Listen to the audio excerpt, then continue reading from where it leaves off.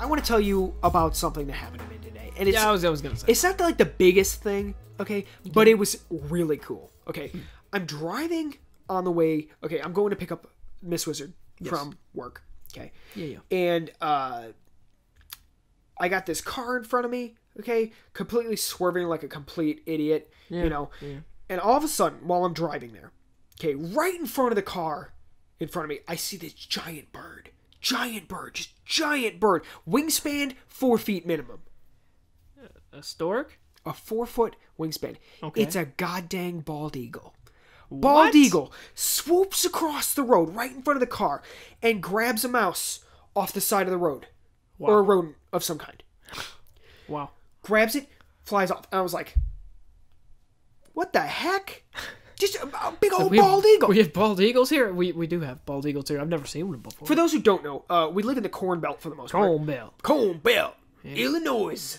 No, there is no S. Children of the Corn. Children of the Corn. I have not seen that movie, so I'm not going to fear it. We got to see it. We got to see it. Then we could fear the great state. I don't want to fear it. We live in this. I know. Belt. Anyway, my point is I've never seen a bald eagle. Yeah. Not here. Not flying. I was completely confused. I was like, what is that, a big old hawk? It comes flying by. There's the big old white head. I swear there's a goddamn American flag flying behind it. Freedom. Freedom starts flying out behind. Oh my goodness, like the neon cat. Yeah, anyway, it's just the little streams behind it. Big old bald eagle, 4-foot wingspan. I'm like, I've never seen a bald eagle here. And you see one flying, okay. It just flies in front of the car in front of me, and I was like, that was cool. That was really cool to see. I feel bad for the guy. No, I didn't. No. But I felt bad for the rodent, you know. But hey, it's bald eagle. That's freedom, man. I was very, very proud of that. Very proud. Very, very cool. Oh my. Anyway, let's go ahead and get into it. Oh goodness, welcome. This is the Gaming Twins podcast, where we talk about relevant gaming news and other interesting things we find on the internet. Yeah.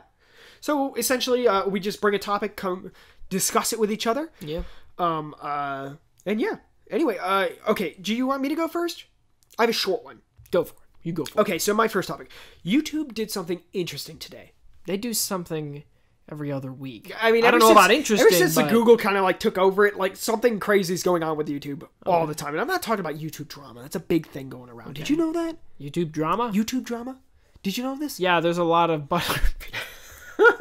No. Sorry. But a lot of grumpy people, yes. A lot of people, they like to talk about other YouTubers, you know, doing things or doing things wrong, blah, blah, blah.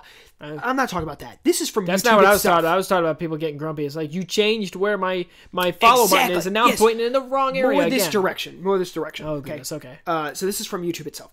They did a YouTube subscriber purge today. What does that mean? Oh no. Snap. Oh. They went through, deleted every dead subscriber there is. Wow. So essentially, I don't know what they did to determine a dead subscriber. It's probably someone who hasn't logged in like forever. Yeah. You know what I mean? Oh my god. Anyway, people losing millions of subscribers because these are dead accounts. Oh my god. And, you know, I was just thinking, I was like, wow, that's awesome. And some people are all like, wait, what'd you do? You destroyed my YouTube count number, you know, that kind of thing. Yeah. Me, on the other hand, my immediate reaction... They were all fake. They weren't fake. They're gone. Okay. They haven't logged in years, probably. Yeah. You know, they haven't watched one of their videos in years. I see. Now, I'm not sure how this works. Okay. Yeah. But it happened. And my first gut instinct was, awesome. That's usually I'm happy to hear that. Believe it or not. They did it on Twitter, remember? We lost. Yeah. 3 subscribers.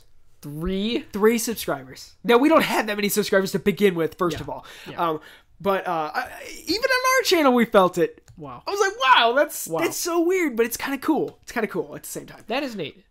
So, yeah, I was just going to ask you, what's your opinion on this? Oh, I 100% agree with it. What good is a dead follower? Not an actual. It's like a false number. Yeah, you know? It is a false number, and that's the thing is that they did this on Twitter, and everyone was mortified because you could point out all the celebrities that had more than half of their followers were fake, Yeah. And they did like the comparisons of the original number, and then they made little bar graphs. It's like, oh, in the pink was all fake and the total original number, and then now here's the real number. It's when like, did this happen? This was a while ago. Okay. A few years ago. And everyone was grumpy about it and really upset, and of course it killed all the people who like pay for followers, so then it makes it look big and stuff. I'm not saying that happened on YouTube. If anything, it sounds like they were legitimate there's probably legitimate old accounts. You know. And that's one of the things I was thinking about, is that it destroys any false subscribers that people like might have paid for on the side, you know, to make themselves look good. It's like, oh, I got 1 million subscribers. Yeah. Purge comes by. There went about a third of them. No, there you go. No, like 50%. No, I'm just kidding. Not quite 50%, but a lot of people, they lost a lot. Yeah. You know, I saw a group today. Okay, they were celebrating their, what was it? 1 million subscribers. No. 750,000 left. So it's like, what? Yeah, no, not left. I'm sorry. Oh, that remaining. Okay. Lost. Okay. 250,000 viewers or fakes or old outdated subs. And I was like, wow. And a lot of people, just celebrating, they hit a milestone. Milestone doesn't look so well anymore. It's like, oh, I hit 300,000 subscribers. Oh, wow. I got 200,000 now. It's like, oh. Anyway, I saw put up another video. Finally, re-hit the 300,000 subscribers. Yeah. There you go. It's like hits the 300,000 subscribers again. Anyway, I thought this was hilarious. Wow. I don't remember who it was. I saw this on Twitter today, where they were like, oh, somebody said that they're sending people to PewDiePie's house to reclaim his diamond play button or something. Oh god.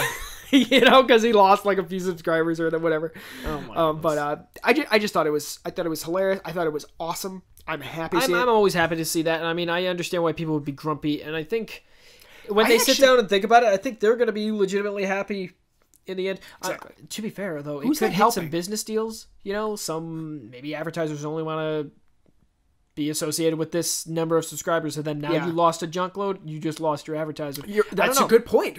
Foreign entities, companies, they might not understand this. They might not care. They're just like, well, you're not at that number anymore. Yeah. So I thought it was interesting. I didn't see too many people like upset about it or anything. No. But I just thought it was interesting. I think it's definitely interesting. Cool. I liked it. I know Twitch has this issue.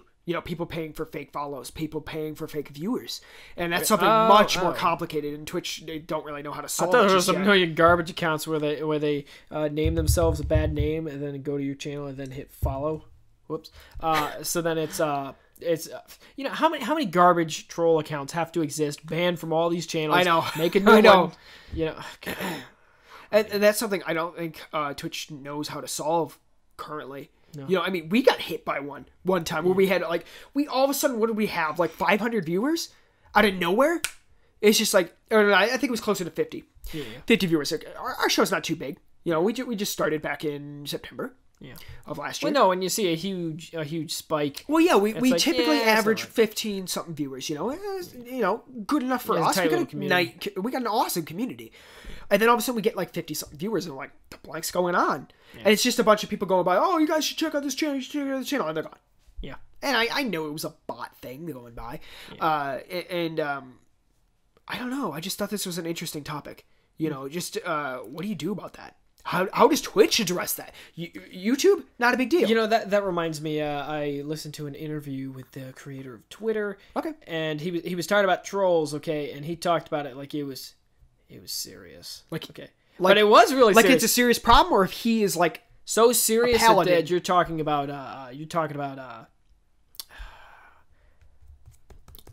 sick people in a hospital. Serious. Oh yeah.